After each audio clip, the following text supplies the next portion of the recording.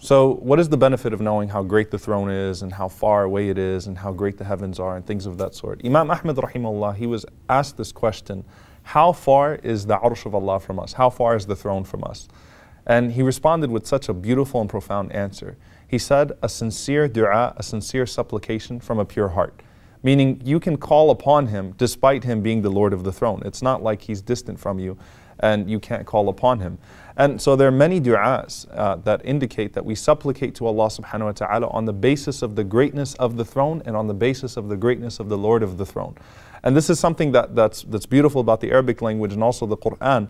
You know, Imam bin Kathir rahimahullah, he said if you look at the ayah, Dhul Arsh al-Majid, which means the possessor of the great throne, Dhul Arsh al-Majid. Dhul Arsh al-Majidi would mean that the throne itself is great. So it would translate into the possessor of the mighty throne. Dhul Arsh al-Majidu would mean the possessor of the throne, the Almighty. And he said both meanings are correct. And so we find some supplications that indicate to us the greatness of the throne and the bearers of the throne, and then some supplications we call upon the Lord of the throne. So with the greatness of the throne, there's a very beautiful story that the Prophet ﷺ, one time he left Juwayriyah radiyallahu ta'ala anha, his wife, and she was making dua throughout the morning, and he came back after some time and he said, how long have you been in the state?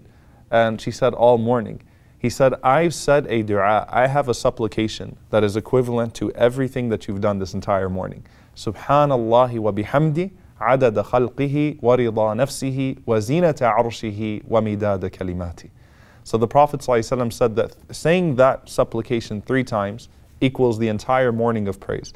And so you glorify Allah, subhanallahi wa bihamdi, you glorify Allah and you praise Him, adada khalqihi, in accordance with as many of His creation as there are, wa rida nafsihi, and as much as He's pleased with, wa zinata arshihi, and in accordance with the weight of His throne. So the weight of His throne, the vast weight of His throne is being illustrated in this dua here of the Prophet ﷺ. We also see that the Prophet ﷺ taught us to say 4 times in the morning and in the evening, Allahumma inni asbahtu ushhiduk, and in the evening, amsaytu ushhiduk.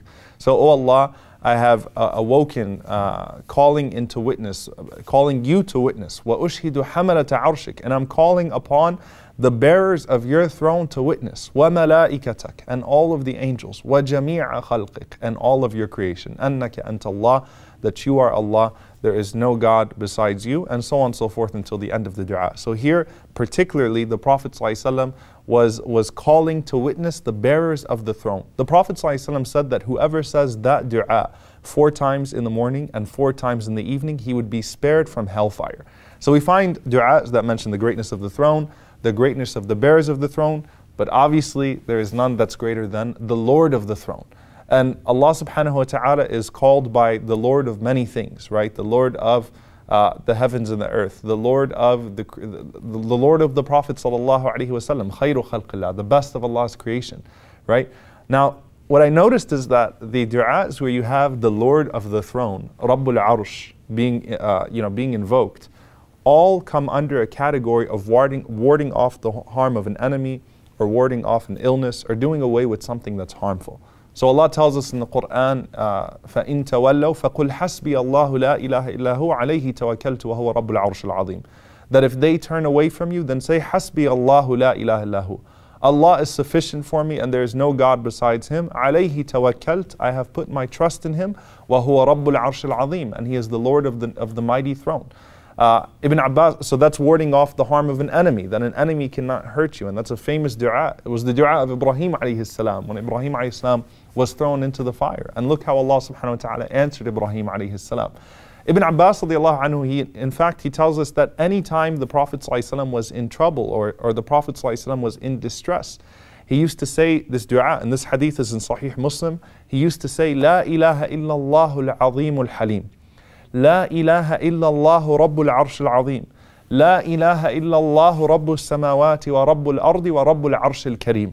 That there is no God besides Allah, Al-Azim Al-Halim. Okay, so the Almighty and the Forbearing. La ilaha illallah Rabbul Arsh Al-Azim. And then you testify, you bear witness to the oneness of Allah, the Lord of the mighty throne. La ilaha illallah Rabbus Samawati wa Rabbul Ardi wa Rabbul Arsh Al-Kareem.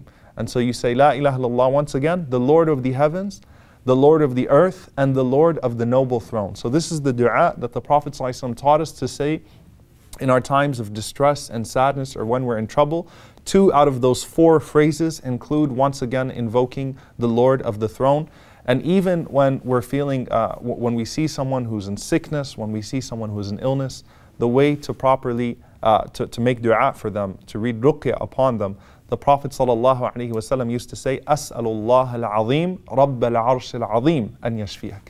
That I ask Allah the Almighty, Rabb al-arsh al-azim, the Lord of the mighty throne, to cure you. So all of these du'as, again, come under this category of warding off evil and harm, because Allah being the Lord of the throne means He is the Lord of all of creation. And so as you call upon Him as the Lord of the throne, you are calling upon Him, putting your trust in Him, knowing that He is in charge of everything that takes place amongst His creation. And so He can protect you from the harm of any one of His creation. And we ask Allah subhanahu wa ta'ala, the Lord of the throne, to protect us. Allahumma ameen.